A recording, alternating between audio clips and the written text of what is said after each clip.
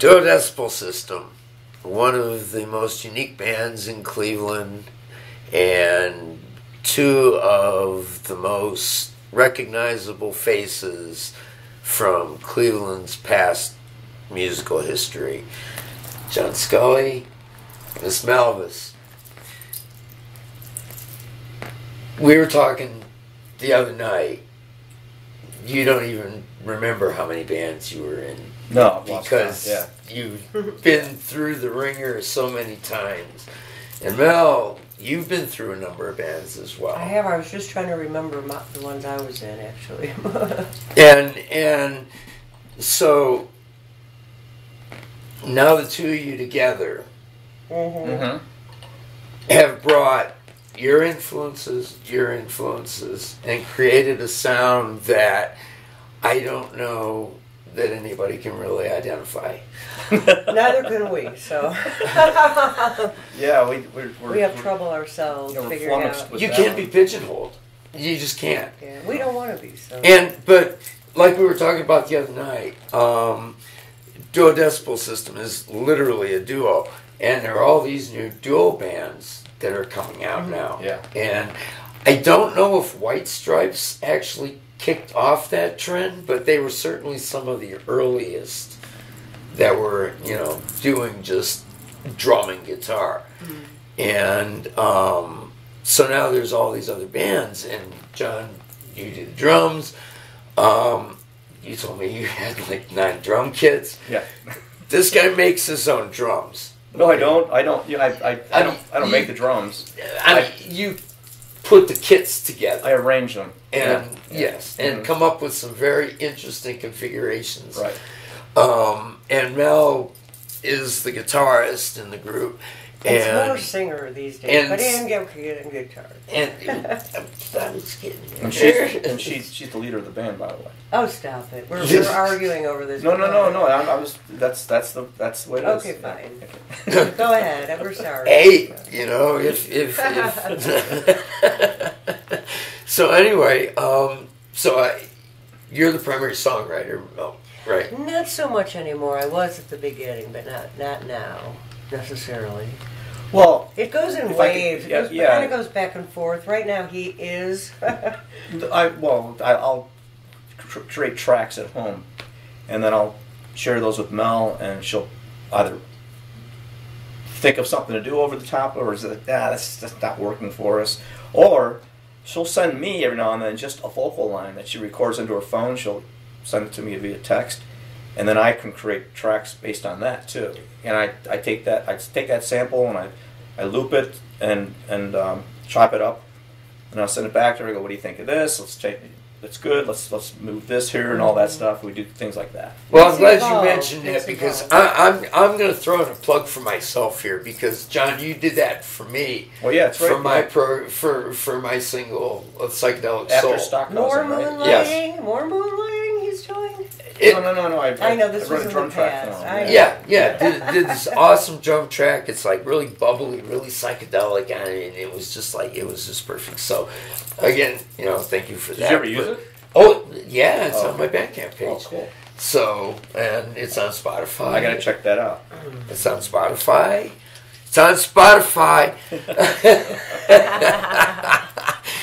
But anyway. So, what I was trying to get at more or less was not so much how the songs were coming together, but as much as like your lyrics and his musical ideas. Right now, that's how it is. Yes, it hasn't always been. Because when I listen to your stuff, it always seems very personal. It is personal, very, very, very personal. So I always, you know, it was just of the idea that you were the one that was writing the lyrics, and then between the two of you coming up with the musical tracks to go along. That's with true. it. That is altogether true. Yeah, I don't write any lyrics. I don't often even ask John to edit his music. Like sometimes it's missing, maybe, and this is no offense, but sometimes it's missing, you know, profound change or a jump up or something that would indicate that it's moving in a direction. And I just sort of kind of work around it and kind of imagine what it would be. That's the train. Freight train. And just kind of come up with something. You have a song about that. Yes, we do. Yeah. Synchronicities. I love synchronicities. Isn't it great? Yes. It's great. I like that you said that and nothing else, that it was synchronicity, yeah. Freight train. Freight train. No, so fast. Anyway. Yeah, freight train wheels. As you were saying. Actually, that song, Freight Train, there's a line, I hear the freight train wheels, I hear the freight train cars. Oh, it's lighter, later now. Was literally me, you know, on a March day, like looking at the sky at some rehearsal with some other dudes that were playing that song with me. And they, I just kept saying, oh, it's lighter, later now, thank God, you know. Which is what I'm thinking right now. Yeah, I know. It's like all of a sudden, it's like one day it's like it's dark, and then suddenly you realize it's like, wait a minute. It's been dark for like a week now. It's later and it's light. Yeah, well, that finally happens. And it creeps up on you. It's not like it gradually gets lighter. It's suddenly like light and it's 6:30. You're like, what happened? I didn't notice that. Yeah. So, anyway, yeah. So the lyrics, you know, coming from your thing, like one of my favorite songs of yours is "Love Your Mother." Obviously, a lot that of people comes like from that one. Yes. very deep, you know. This is our anthem. It's called "Love Your Mother." Any kind of mother you want. Earth, your real mother, your fake mother, I don't give a fuck. Mother, could be a cat, I don't give a shit. Love it.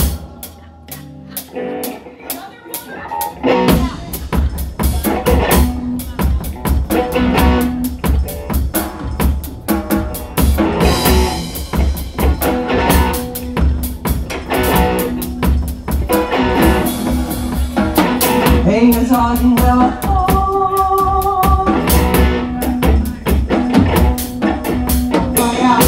Down below,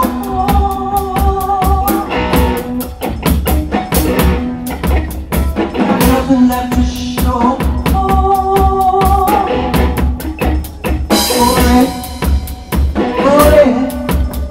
For it. Try not to do it, just don't show it.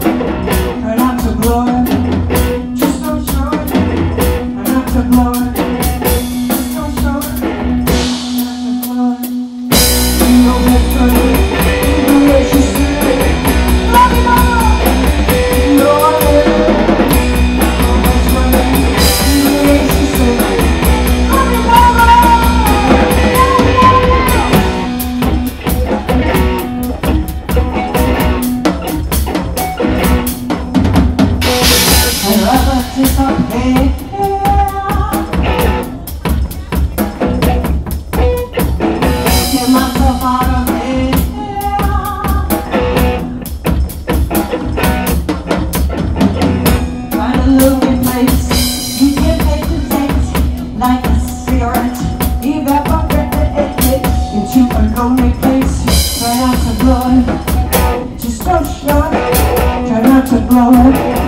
Just don't show. Hey!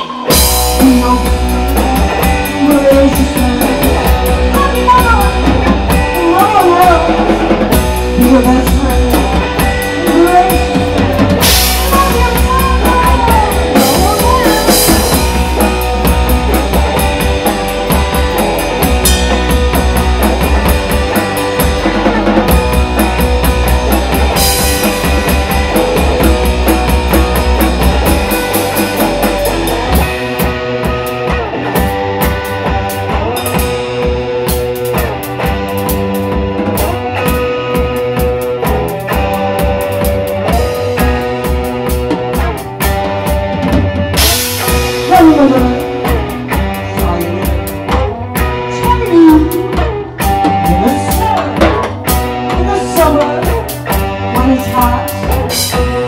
auto. You know what it's not. It's carrying you in the snow. It's good for you. From it. It's battery. It's battery. It's on the rubber. It's all you need. It's carrying you in the snow. It's carrying you in the snow. It's carrying you in the snow.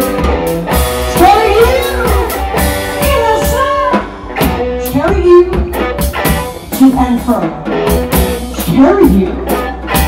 Listen up, carry you to and fro, carry you in the snow. Oh no, no, but as you say, love your mother, no, but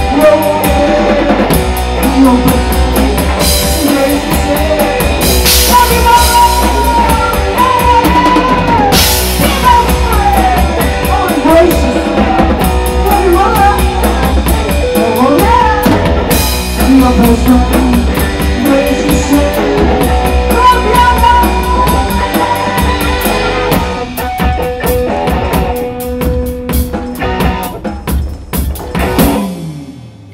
Within. And I know she's seen you perform that. So how was that for her? Oh, my mom? Yeah. Oh, she likes the song. Can you do it in her voice, please? Like how she would probably say, like, yeah, I like, that's a good one. That's exactly what and how she would say it. You know. But no, it's not really written about her, for her. I don't know where it even came from. It just. Not. Maybe somewhere inside. Maybe deep inside. Yeah, and then spread out to right. all the mothers that are out there. I have to emphasize, for various reasons I cannot disclose at this time, that when we play it, I must specify that mother could be anything. Yes. Earth, a real mother, a fake mother, grandmother, any kind of mother, cat, I don't care. It's just symbolizing the mother, right? Not your mother particularly. Do you remember how the music for that originated? I don't. Do you? So I have a bunch of songs out on SoundCloud. Oh, I do know, yeah. That I've been doing for like going back 10 years now, I think. Just like electronics type stuff. Lots of it's experimental. And this one track called Sauerkraut that has just this drum loop. It's a really nasty sounding drum loop, really heavy sounding. And I have this sampled German women speaking over the top, and I loop them, and it sounds like it's a crazy sounding song. So I brought it to Mel. I said, "Do you think we could do something with this?" And so I started playing the beat on the drums, and she started playing guitar over the top. And next thing you know, we had verses, and then a chorus, and then an alternate part in the middle, and she started singing about her mom. Or some, oh no, I'm sorry, or some all moms. I don't know how that all came about, but there is the cat at the microphone yet again. I'm going to get a picture of it at another angle when it happens. So actually, I like these kinds of interviews where they lead you in the direction where you were actually getting ready to go anyway. I'm glad you mentioned drum loops, because one of the integral parts of the Decibel System are the drum loops, the triggers, and everything that put all the backing to your frenetic drumming. And if you haven't seen this guy play drums, you don't just listen to him, you watch. Because this guy, he's just got flair. And so your drum loops and synthesizers that are tied in your triggers mixed with your guitars and everything, I mean, creates a sound that I just, don't know exists anywhere else. Well, I appreciate that. That's so sweet of you to say. No, I mean, we're just, I think that happens when you have two people that just are doing their thing, and it somehow happens to, do not drink that, Lupe. No. Yeah. We just want to try to make something together, and whatever comes out of us happens to match, We have some friends we play with that are from, one of them is from another band he plays in. And when we get together, it's really magical lately. Like, we've just been, the writing just becomes so much easier because this piano really, like, it takes me for the ride, you know, and I can do what I need to do over it vocally. So it's all fun, but yeah, there's just, I don't even remember what we started talking about. See, but that's okay because you did it again because you mentioned the other bands that this guy is in. So, you got the Decibel System. You've got the jazz trio that you're doing. Right, Slow Burn is called. Slow Burn. Yeah. And there's one other project I believe that you're involved with. Kiss Me Deadly. Well, yeah, that's right. Yeah. So that's it. so these are three wildly different types of music. They are. And how do you go from what you do with the Decibel System to a kind of freeform jazz to Kiss Me Deadly's more succinct alternative sound? Well, that's a good question. I don't know how to answer it, but without saying that I just figured out how to do it over the years. Well, you have been in a whole bunch of different types of bands, but I'm influenced by a lot of different varieties of music.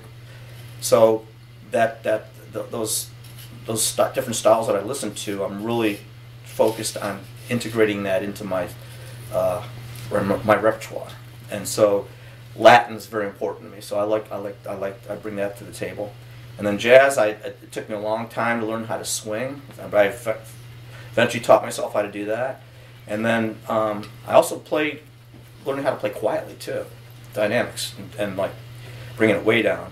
And then that's part of the flair that I was talking about. And then what also helped significantly is that when I play with the backing tracks, I wear headphones because there's a click track playing. So that I don't hear that. No, Mel doesn't hear that. But she's got good time to be anyways. Clear. Yeah. But the thing is, like, all those things culminate in Decibel System. You know, we have a little of all that stuff is in there. Yeah. And we have so many different types of songs, and it's getting to the point too where, I mean, I know people have hundreds of songs, but we have quite a number of songs now, and I don't want to throw. You're quick to want to throw away stuff, you know, that you've been doing or you did in the past, but I don't believe in that. I think you need to keep that stuff fresh, and it's always good to hear a musician's sort of earlier things, and they're going to play them much more proficiently later on. You know? Well, you just did a couple of new songs at the show. That we have a lot of we have a lot of new ones. Yeah, in fact, there's a waiting line of new songs ready to there's a backlog. That's backlog, okay. Yeah, there's a backlog. It's a good problem to have. Yeah, it's not bad. I did want to say one thing though, because like you know, I create the programming for the backing tracks and all that. I do that at home in my software, and I only started doing that when Mel and I started recording the first CD. What's it called? Exit Stage Love? Yeah. Okay. And we were initially recording it, and it was just the guitar and drums. We didn't have anything else. And I'm like, there's something missing here. Obviously a bass line. So I started dabbling at home. I told Mel, I said, I think I can do this. And because I had kind of abandoned my electronic stuff. No one, the other bands that I was in at that time before that, no one was interested in that stuff. And being the drummer, I'm not allowed to write songs. Well, yeah, I mean, you know, we're talking about hardcore punk bands and but I was still playing like bands that did jazz and stuff like that. But they were not interested in my ideas. Anyways, Mel, bless her heart, was the only one that gave me the opportunity to do that, start doing that, and learn how to do it. And I started becoming better and better at it. Watched a lot of YouTube videos, you know, and eventually I think we created a whole ton of original really. music, unique music, and the culmination of that is one of the best bands in Cleveland today. That's Thank really you, appreciate nice that. I'm serious. I mean, you know how long I've been coming to your shows and stuff. Oh yeah, Absolutely, so yeah. we know how long we've been doing it. I keep coming back Is it? because Yeah, it's going they're on 10, right? Yeah. because it'll be they're 10 this excellent summer. shows. Yeah. So Yeah. Yeah, our 10th anniversary is this summer. It's really not the summer, but it is.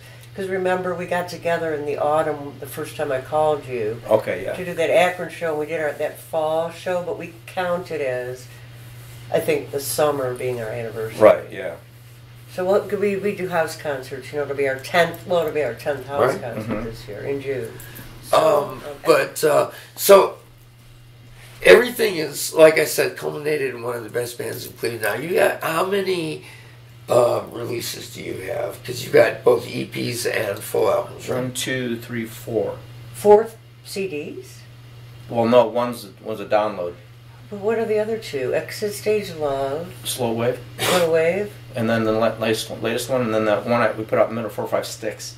Oh, I forgot about 4 or 5 sticks. Yeah. Okay, so we have 4. And we have a bunch of singles out online. You can get them anywhere. Which reminds me, so you've seen us when we played at the Go Factory? All Go Signs? Those performances we did when you videoed it. We Okay. we had a concept show. We had like conceptual show. Okay. So that's that place that seems to change its name, Right, like yeah. almost every time there's just But that's- something going on there. But it's kind of like the underground. That was when I saw that little Hue projector that you've got. Yeah, yeah, That still freaks me out. yeah. But the All Go Signs, or otherwise the Go Factory, that's like the Cleveland underground experimental scene, and they have like one show the third Tuesday of every month, or fourth. I don't know. I don't go anywhere. Well, it's not the third, because the third is Outlab.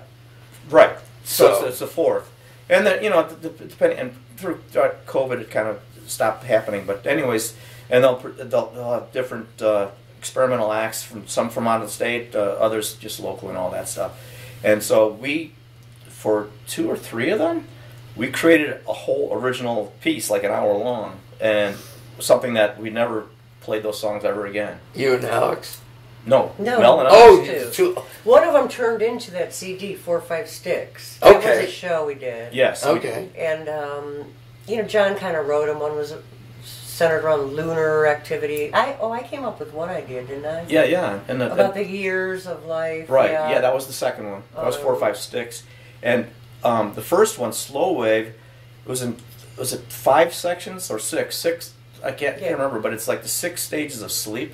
And we collaborated with a local artist, Mark Jenks, and his wife Patty, and they created a whole set for us. Yeah. Of like just cool found objects, and like I had kind of a mad scientist sort of set up where I was, and I didn't play drums on that. I just played. I had my electronics set up, and I had a theremin, and Mel played guitar, and she was up on this Kind of like chair, and pedestal yeah, and we went with and the lights played on. that at some art thing in Michigan. Yeah, we did it in Detroit. Detroit too. Got like yeah. an art music gallery that was in the middle of an abandoned home street. Yeah. One of those streets where there's like Yeah, a normal there's street like in Detroit. Yeah. a mansion, and then there's like 12 lots that are vacant. Yeah, and there's yeah. another mansion, but anyway, So we have those, and we don't even count those as part of our music anymore. yeah, we don't really. Yeah. No, well, we don't play them. Well, there's one song we play, Progress Report. That's about it. Yeah. That's it, After but all then- that, yeah. So, the obvious next thing to talk about here is Mel and Home and Garden. Yeah. How did that happen? Because Home and Garden, okay, this is a separate thing from what happened this past Sunday, where Anita Keys and friends played with John here on drums, and Home and Garden, Scott Krause and Robert Wheeler's project with Mel on guitar, and then Duo Decibel System played that show. Those videos are going to be up on my channel, so they can be seen. So, yes, how did you become involved with No, it goes, such I mean, it goes so far back. Home and Garden, yes, Home and Yeah. Garden goes back to like 1982. Well, for I me, wanna it say. goes way further back than Sunday, but ultimately, the try to make this brief, Scott Krause and I worked at a store called Record Revolution on Coventry and Cleveland Heights. Oh, the late lamented Yeah. place, yes. And at that time, Scott was playing very ambient, kind of creating weird. If I recall, he had like a, what do you call those, like, not a CB radio, but my brother does this. Oh, ham radio. Ham radio operator. Right? He had like ham radios dialed in and would get like whirly sounds, but they were vague sounds. And I remember he took me in the basement and was trying to get me to hear this song, and he was like, here it is, here it is, here it is.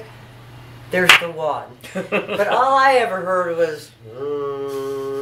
Which is interesting considering the fact that, you know, Scott is such an accomplished and, you know, well, that's, yeah, but at experienced that time. drummer. So at any rate, somehow this led to us playing together. I don't know how it ended up that I ended up... well, I know that Scott had put together a couple shows that I was a part of where they were playing... who was the guy that talked about fine wine back in the day?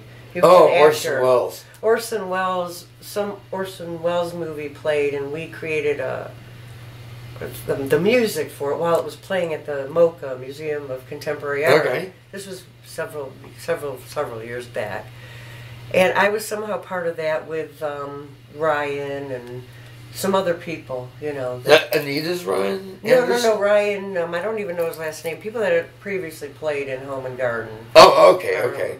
And we That's were all a doing list. that, and then I just sort of morphed into Home and Garden, or I was in Home and Garden, and then even when I was living in Austin, Texas for a while, in the early 2010s, whatever you call that,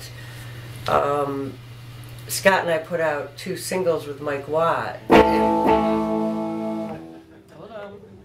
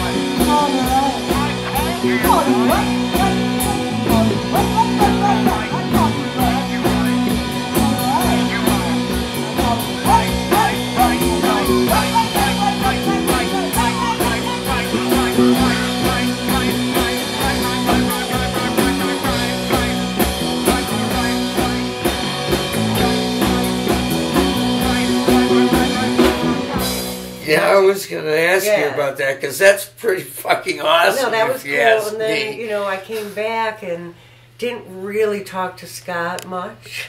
And then found out he was looking to get in touch with me through John.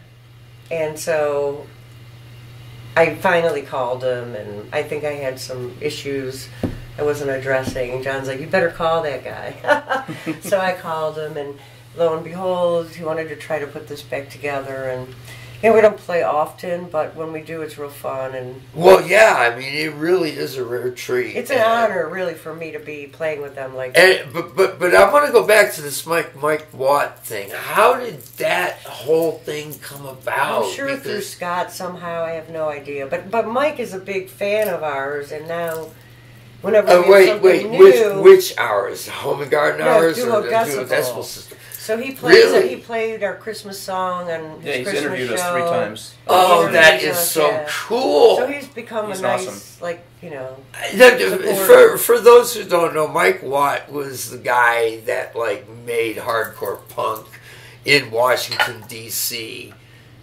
a thing, and you know, for somebody with that kind of, you know, history behind them, to like be pushing you. He's like I said, says a lot about him. One of the best bands in Cleveland, and that just proves my it's point. Sweet. Right it's there. nice too to be like next to like John Coltrane on the playlist or Yeah, something like that. You know, Yeah. it'll be like John Coltrane Duo Decibel System. I'm like, yeah, I'm liking the way that looks. What else can you say? I don't know. John, Mel, thank you so much. Thank you. Absolutely. You're so Awesome. sweet. Thank you. Jeff Reddings, Food Mag, signing off.